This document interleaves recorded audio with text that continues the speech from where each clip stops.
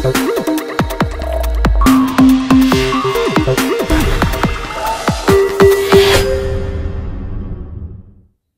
y'all, welcome back. In this video, I'm going to show you how to make this cute Dollar Tree K-cup holder. Stay tuned and I'll show you how to do it. All right, y'all, let us get started. So first off, what you are going to need, one of these little baskets from the Dollar Tree. You're also going to need a burner cover set, also from the Dollar Tree. Now this is the smaller one out of the two. You're going to need one of these glasses, one of these little cooking tea time set things, and all of this is from the Dollar Tree. You're going to need some E6000 and some spray paint. I'm using this dark brown, and then I have like this stone textured finish from Rust-Oleum. That comes from Walmart. This is really incredibly simple. Before we glue all of this stuff together, what we're going to do is paint it. Now, we're not going to paint the basket, at least I'm not. If you want to paint it, go ahead and paint it. But what we're going to do with this glass and with this burner cover, I was trying to think of the name. What is it? It's a burner cover. We're going to paint them. Now, before you want to paint this, I'm just going to take this little sanding block, which also comes from the Dollar Tree, and I'm just scuffing up the finish on this so that the paint, and it's going to make a heck of a squeaking noise here in a minute. I'm going to scuff it up so that the paint will adhere a little bit better. Just all the way around.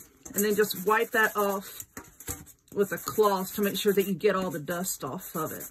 Okay, just wiping it off. And what I'm going to do is I'm going to paint it and the glass with that brown spray paint. And then I'm going to go over it and put a little bit of the stone texture paint. All right, that looks pretty good to me. And I had a cloth over here. Hold on. Let me get my cloth and wipe this off. All right, so I have sanded that and then I wiped it down. Now what I'm going to do with this little teapot guy over here, I'm going to get my E6000 and I'm going to go ahead and glue that down to the lid. Why? Because I want to use this as the handle. I know a lot of people use like a wooden bead or, you know, like a drawer pull or a handle, you know, whatever, for like from Home Depot or whatnot. But I'm going to use this little teapot. And we'll try to get it in the center. Are we in the center? I'm going to have to tilt this a little bit. Oh, no, move it this way. All right, that looks better. That looks better. All right. So now you want to let that E6000 set up. And you know what? I think I'm going to put just a little bit here on the lid to get it to stick down too. You want that E6000 to set up. And then I'm going to spray paint it with the brown paint. Stick down. There we go. Spray paint it with the brown paint and then go back with a coat of the stone paint on this and the glass. So hold on 1 minute. Okay, so the paint on my glass and actually on the lid, the paint on the lid is dried as well.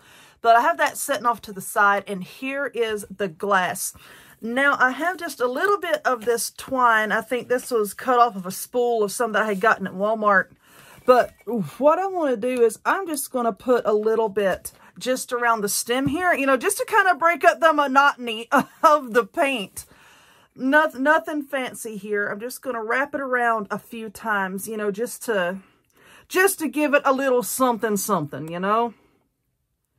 You know, I don't want this to be fancy. I'm trying to keep it as simple as possible, but still want a little bit of something. All right, now where did the side with the glue? Oh, here it is. I'm just going to put a little bit of glue right there and then just wrap this around, trying to not glue my finger to it in the process. All right, so I'm not at the end of this rope. I'm about at the end of my rope, but I'm not at the end of this rope.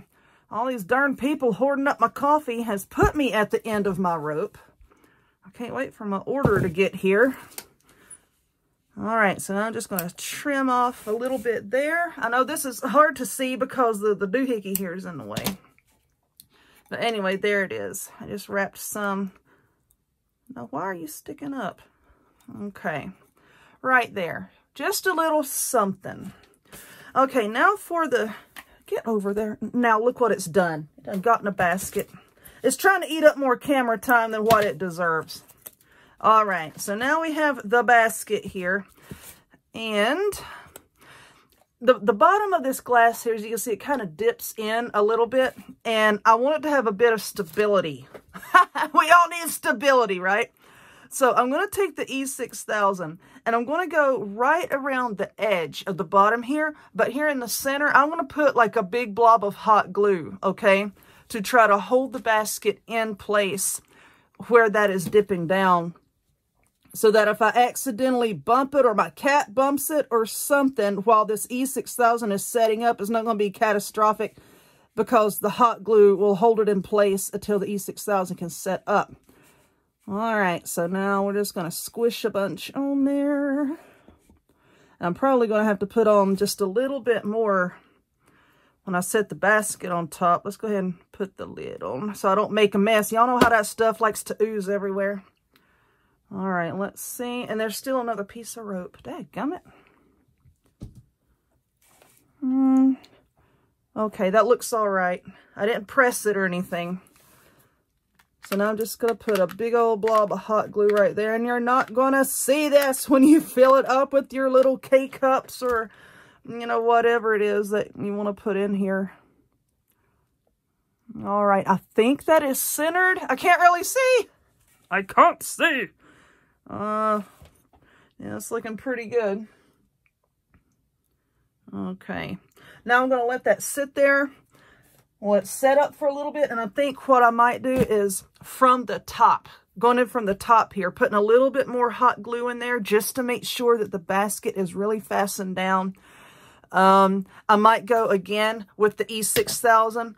Once again, going through the top here and then just going around the edge. You know, so that I'm sort of like encasing the bottom of the basket in 2 layers of glue there. All right, so now I'm just going to let this sit here and harden up. And then when I come back, you'll see the entire finished project. So hold on one more time. All right, there it is. It is all finished. And yeah, I had to zoom out a good bit so that you could see it because it's kind of tall and you can see my wrinkled backdrop there, but hey, it's all right. At least you can see the finished product. I had a lot of fun putting this one together, and I hope you enjoyed it. So if you would, please give it a thumbs up. Click subscribe. Check me out on other forms of social media, links to all of which will be in the description box down below. And I hope to see y'all next time. Bye.